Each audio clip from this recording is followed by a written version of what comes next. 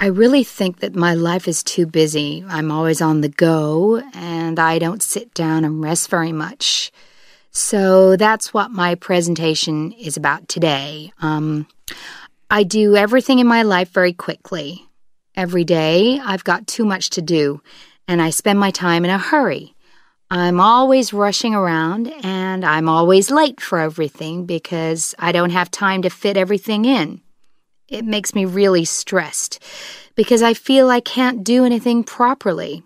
My mobile phone rings all the time and it interrupts me when I'm working. It would be a good idea to turn it off, but I like people contacting me. I think that it might be something really important, but it isn't usually. The other reason why I'm always rushing around is that my work is very far away from where I live. That means I have to travel for about an hour each way, at least. Usually I spend about 2 hours or maybe more traveling, and I'm usually late. I use the time when I'm sitting on the train, and I send emails and go on Facebook and things on my laptop. But it's very tiring because I don't get home until quite late. So, yes, all in all, my life is very fast and busy.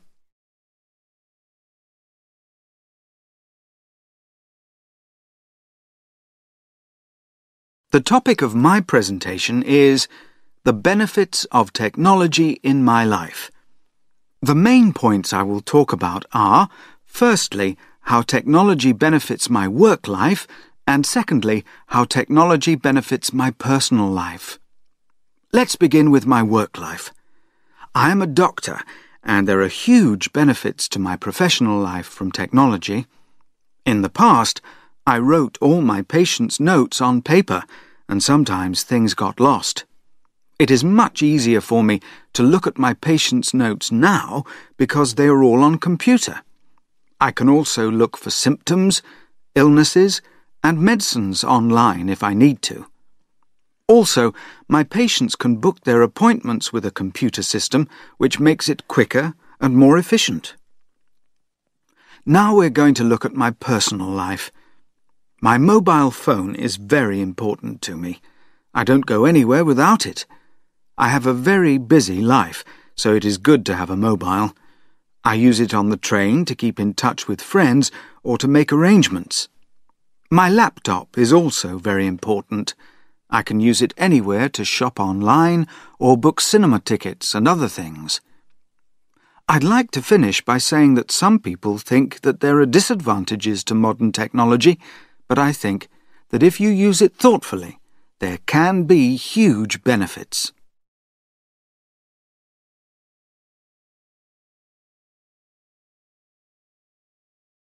My worst interview experience was about 3 years ago. I had a group interview for a sales rep job with a big media company.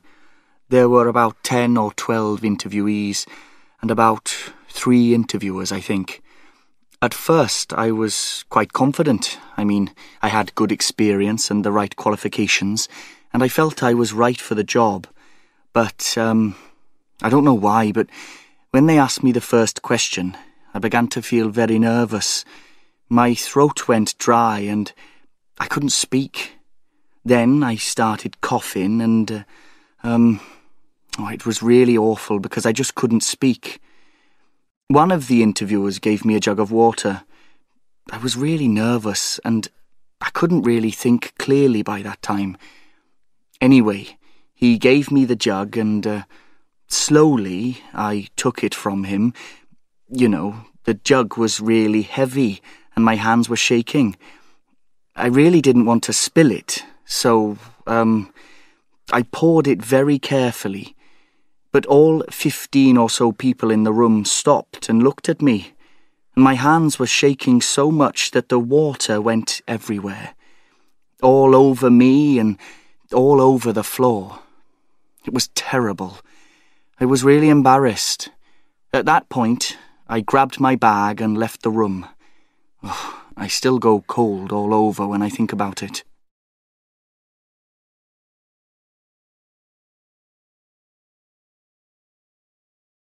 Well, I think my worst experience was about 2 months ago. I had an interview for a good job as a marketing director. I really wanted the job. I remember that it was raining that day, so I decided to drive. But the traffic was really bad, and when I arrived, I didn't have much time. I didn't want to be late for the interview, so I drove into the company car park and quickly parked my car in the nearest place. Well, it turned out that it was the managing director's parking place. That was bad, but it got worse because just as I was getting out of my car, the managing director himself arrived in his car, a great big BMW or something. Well, as you can imagine, he wasn't very happy at all. In fact, he shouted at me angrily and told me to park somewhere else. By that time, I was really worried about being late, so I ignored him and ran off to the interview. I know I behaved really rudely, but I was desperate to get to the interview. Well, it got worse, because he was one of the interviewers, and he was really angry about it all, and he refused to give me an interview in the end.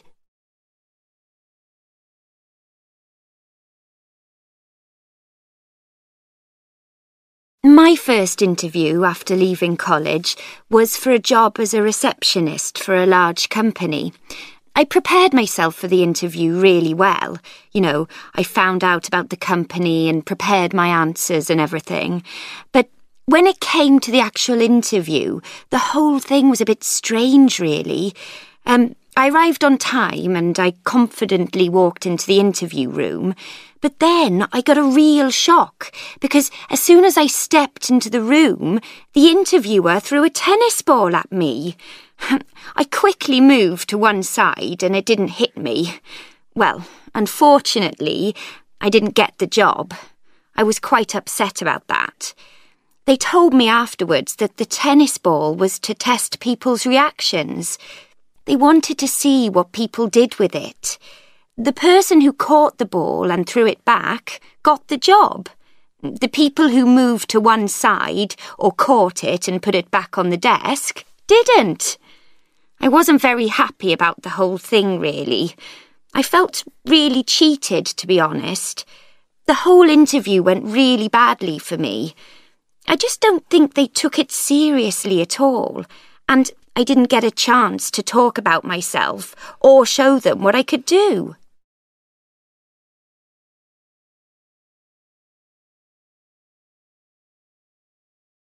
Hi, Lucy, you're back. I wasn't sure when your flight was. Yes. Well, I've just got back, actually. I arrived last night, so I'm really tired. Oh. You know, I haven't got used to the time difference yet. Did you have a good time? Yes, it was great. I mean, there were some difficult moments, but mostly it was really good. When I was in Rio, I met an old school friend of mine, Andy. I didn't know he was there, but we bumped into each other in an internet cafe. That's amazing. Well, we travelled together for a bit, but actually he was really annoying. So in the end, I told him I wanted to travel on my own. It was a bit difficult, but after that I had a fantastic time. Where did you go? Well, after Rio, I went up the coast to Salvador. Oh, it was really lovely. Then I went further north to Fortaleza and to lots of amazing beaches near there. It's completely idyllic, actually. Miles and miles of beautiful beaches. Wow.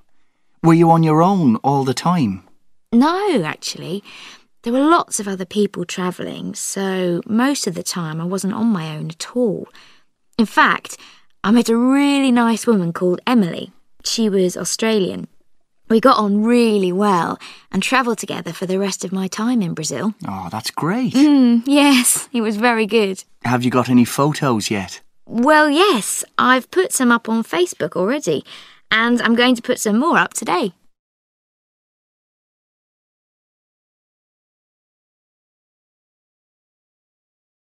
So, Emma, who was the person who most influenced you when you were growing up? I mean, like, a role model or something? Well, my parents both worked a lot when I was young, especially my dad. And, well, he worked abroad a lot of the time, so I would see him 3 times a year or something. He used to have a job which took him to different countries all the time, mostly Japan and China, so I only saw him in the school holidays, really. I lived with my mum, but I was always really close to my grandmother too. I got on really well with my mum, but I think the person who most influenced me was my grandmother. Did you see her a lot? Yes. My mum and my grandmother brought me up, really. I mean, she didn't live with us, but she would look after me a lot when my mum was working. I think I would see her almost every day. I really looked up to my grandmother. She was a wonderful person. I mean, she was incredibly kind and generous, and she would always spend time with me. You know, she always seemed interested in what I had to say.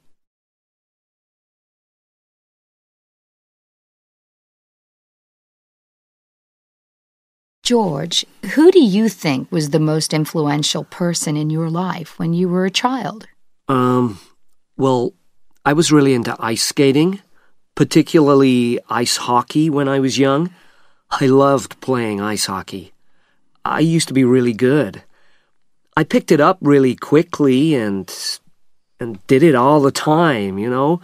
I started playing when I was about 5 and, well, went on until 18 or something, when I left school. And my coach was an amazing man called Frank. He was a really good trainer. He taught me so much about the sport and was very good at motivating me and keeping me focused. He was a really inspiring person. He was a really good mentor and role model in many ways. How often did you see him? Well, I would see him all the time, you know. I used to wear my skates more than my shoes, probably. I mean, I really played a lot. I would play 6 or 7 times a week, and he was always there. It wasn't just the training, though. I think I really looked up to him. When you asked him something, he wouldn't say much, you know, but what he did say always seemed to be the right thing to say. I remember thinking, I want to be like him.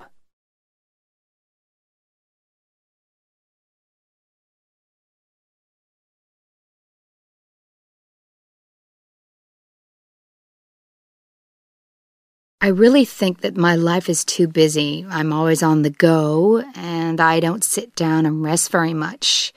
So that's what my presentation is about today. I do everything in my life very quickly. Every day, I've got too much to do, and I spend my time in a hurry. I'm always rushing around, and I'm always late for everything because I don't have time to fit everything in. It makes me really stressed because I feel I can't do anything properly. My mobile phone rings all the time and it interrupts me when I'm working. It would be a good idea to turn it off, but I like people contacting me. I think that it might be something really important, but it isn't usually. The other reason why I'm always rushing around is that my work is very far away from where I live. That means I have to travel for about an hour each way, at least. Usually I spend about 2 hours or maybe more traveling, and I'm usually late. I use the time when I'm sitting on the train, and I send emails and go on Facebook and things on my laptop. But it's very tiring because I don't get home until quite late. So, yes, all in all, my life is very fast and busy.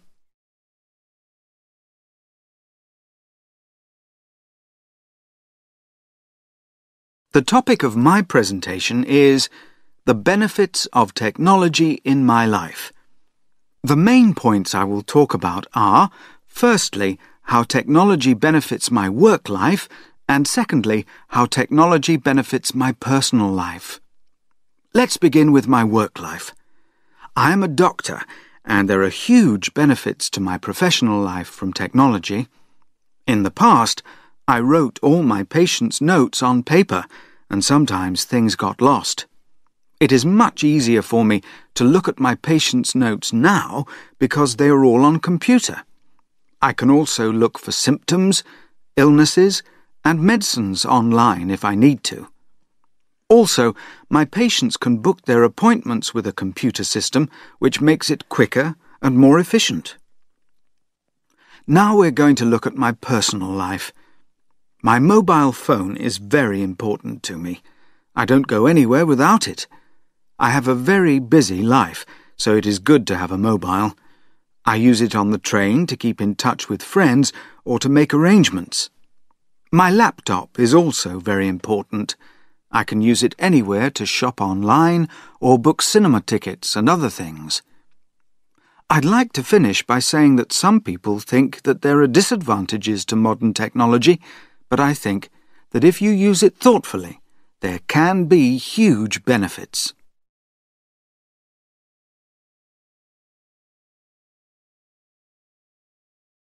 My worst interview experience was about 3 years ago.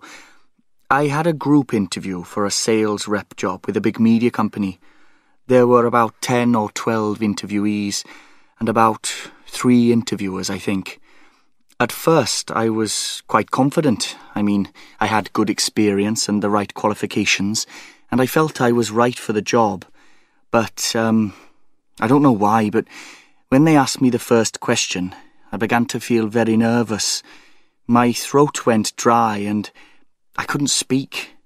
Then I started coughing and, it was really awful because I just couldn't speak. One of the interviewers gave me a jug of water. I was really nervous and I couldn't really think clearly by that time. Anyway, he gave me the jug and, slowly I took it from him.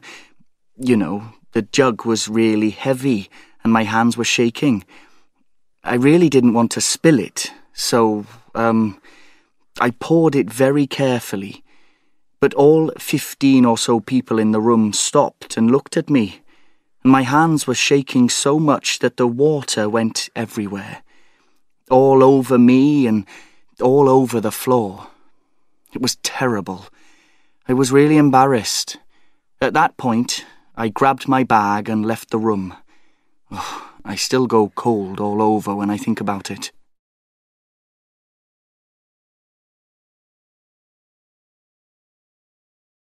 Well, I think my worst experience was about 2 months ago.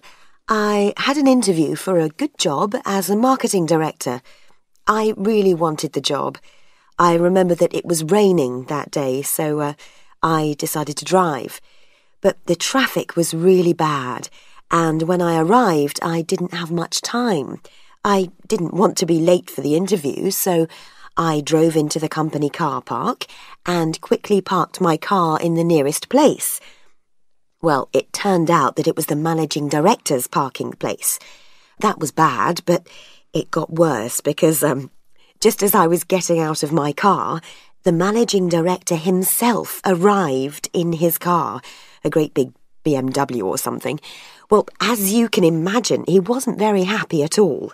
In fact, he shouted at me angrily and told me to park somewhere else. By that time, I was really worried about being late, so I ignored him and ran off to the interview. I know I behaved really rudely, but I was desperate to get to the interview. Well, it got worse, because he was one of the interviewers, and he was really angry about it all, and he refused to give me an interview in the end.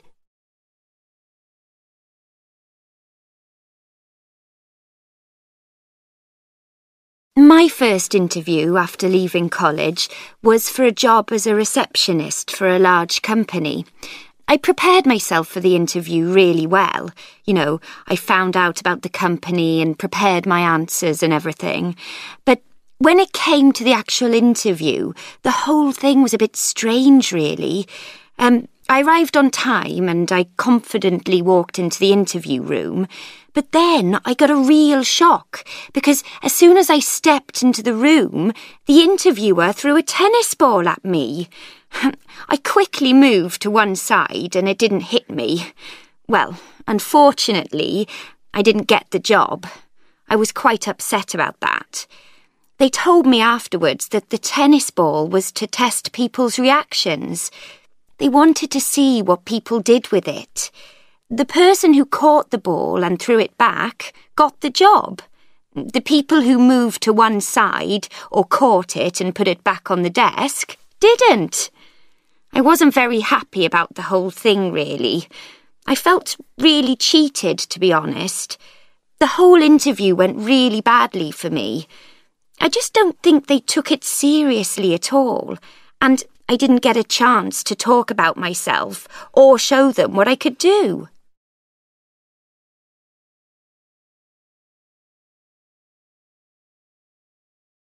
Hi, Lucy, you're back. I wasn't sure when your flight was. Yes. Well, I've just got back, actually. I arrived last night, so I'm really tired. Oh. You know, I haven't got used to the time difference yet. Did you have a good time? Yes, it was great. I mean, there were some difficult moments, but mostly it was really good. When I was in Rio, I met an old school friend of mine, Andy. I didn't know he was there, but we bumped into each other in an internet cafe. That's amazing. Well, we travelled together for a bit, but actually he was really annoying. So in the end, I told him I wanted to travel on my own. It was a bit difficult, but after that I had a fantastic time. Where did you go? Well, after Rio, I went up the coast to Salvador. Oh, it was really lovely. Then I went further north to Fortaleza and to lots of amazing beaches near there. It's completely idyllic, actually. Miles and miles of beautiful beaches. Wow. Were you on your own all the time? No, actually. There were lots of other people travelling, so most of the time I wasn't on my own at all. In fact, I met a really nice woman called Emily. She was Australian. We got on really well and travelled together for the rest of my time in Brazil. Oh, that's great. Yes, it was very good. Have you got any photos yet? Well, yes, I've put some up on Facebook already, and I'm going to put some more up today.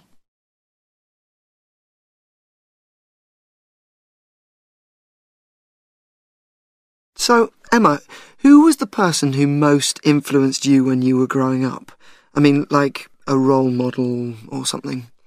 Well, my parents both worked a lot when I was young, especially my dad. And, well, he worked abroad a lot of the time, so I would see him 3 times a year or something. He used to have a job which took him to different countries all the time, mostly Japan and China, so I only saw him in the school holidays, really. I lived with my mum, but I was always really close to my grandmother too. I got on really well with my mum, but I think the person who most influenced me was my grandmother. Did you see her a lot? Yes. My mum and my grandmother brought me up, really. I mean, she didn't live with us, but she would look after me a lot when my mum was working. I think I would see her almost every day. I really looked up to my grandmother. She was a wonderful person. I mean, she was incredibly kind and generous, and she would always spend time with me. You know, she always seemed interested in what I had to say.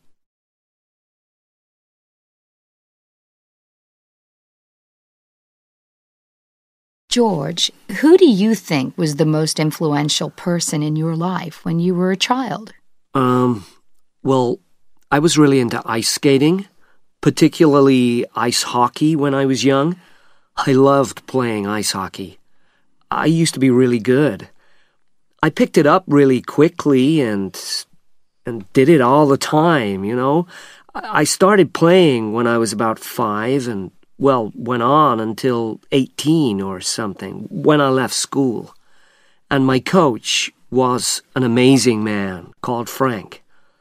He was a really good trainer. He taught me so much about the sport and was very good at motivating me and keeping me focused. He was a really inspiring person. He was a really good mentor and role model in many ways. How often did you see him? Well, I would see him all the time, you know. I used to wear my skates more than my shoes, probably. I mean, I really played a lot. I would play 6 or 7 times a week, and he was always there. It wasn't just the training, though. I think I really looked up to him. When you asked him something, he wouldn't say much, you know, but what he did say always seemed to be the right thing to say. I remember thinking, I want to be like him.